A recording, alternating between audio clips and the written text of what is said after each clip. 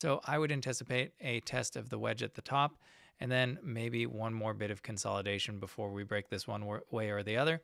Moving on to Tesla, which is still in the middle of this wedge pattern, and I just turned off the confluence model to clean things up a little bit.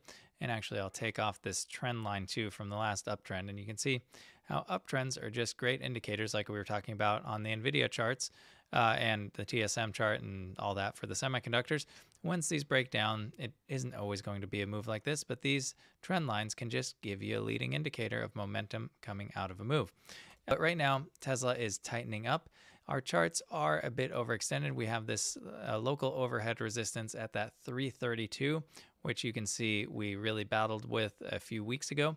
But if we can break through this, then I imagine we're going to go back up to test the top of the wedge, which right now would be at about 347 to, let's say, I don't know, 345, depending on when we intersect that. So just keep watching Tesla. They have had some positive news, and it feels like momentum is starting to build a bit. So I would anticipate a test of the wedge at the top, and then maybe one more bit of consolidation before we break this one way or the other.